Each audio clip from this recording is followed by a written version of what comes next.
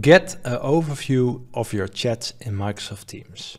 That is what this video is about. It's a short one, but don't forget to like and subscribe to my channel and share it with your friends and colleagues.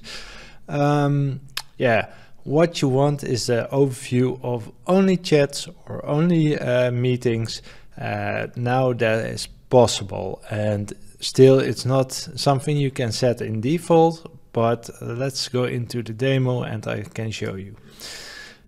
If you look in here, I have a lot of meetings and chats, and now you can click on this icon here, then on the three dots, and here you can select chats and you only get to see your chats. This will be a major impact for working smarter.